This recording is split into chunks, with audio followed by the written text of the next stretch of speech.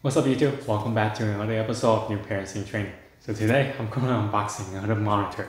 Now this time I got another 27-inch LG QHD monitor. This one, the model number is 27QN600. I'll put all the product information down in the description below.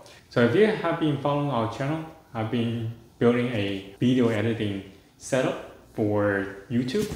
And what I wanted to find is best bang for the buck. Right now what I'm aiming for is for the 27-inch class. Usually for a video editing monitor, this 27-inch is usually about like 2K in terms of screen resolution.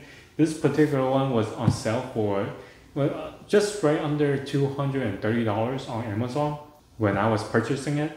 And the 34-inch one was only $20 more. Now, but I was thinking 34-inch might be a little bit too big and too up close where I was sitting for me to use it, so it might be a little bit too big. So I picked up another 27-inch. If you remember, I did a video monitor unboxing and testing like a couple of weeks ago. So yeah, that one was for the Asus.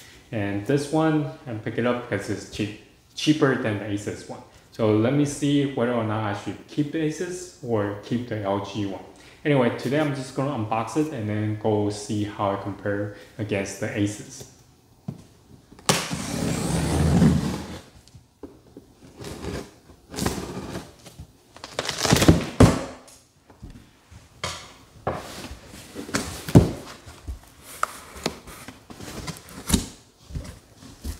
This one is actually a little bit easier to unbox compared to the Asus ProArt.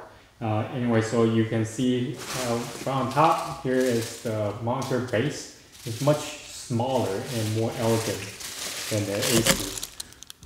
And what else we have here is the power port.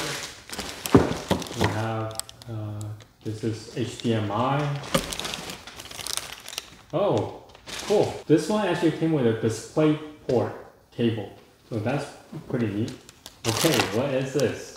This is owner's manual.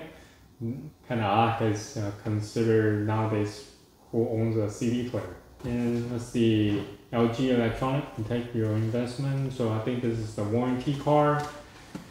What else they have here? I think some of the setup manual. This is the handle.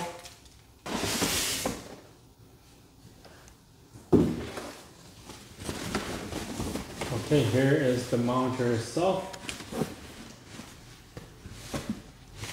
I feel like the whole thing is actually much lighter than the Asus. Alright, so here is the monitor.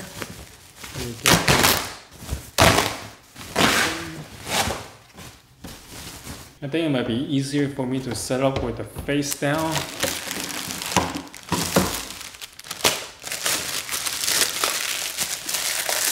Alright, so they do have arrows pointing where this indentation bracket goes, so just be mindful of that.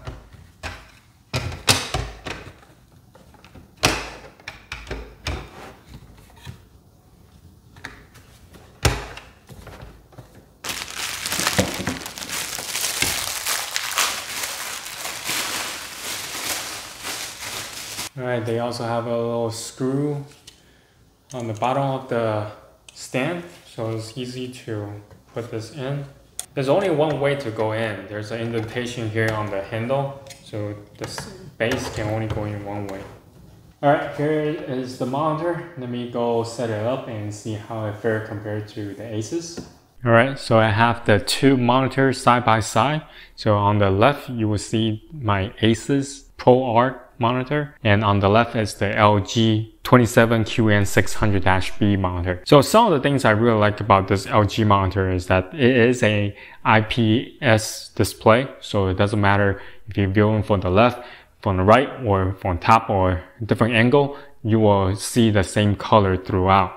And also as 3-side borderless design. So if you decide to have multiple different monitors, this might be a really good option, because if you put them all together side by side, you are probably not going to see much of the gap in between because of the borderless design. The color range for this one, the sRGB is 99%, so it can display a lot of colors. And also it has AMD FreeSync. So yeah, if you work on your video or photo for quite some time and you want to game a little, this is perfect for casual gamers. I really like how the base design is. It is very elegant, and it kind of blend in with the monitor because it's all black. Now it's perfect for on my desk because my desk is black right now. It works really well together in terms of the color scheme and everything. Alright, so those were the things I really like about this monitor. Now let's talk about the things I don't like about it. And the stuff that I don't like about it, they're kind of like the deal breakers for me.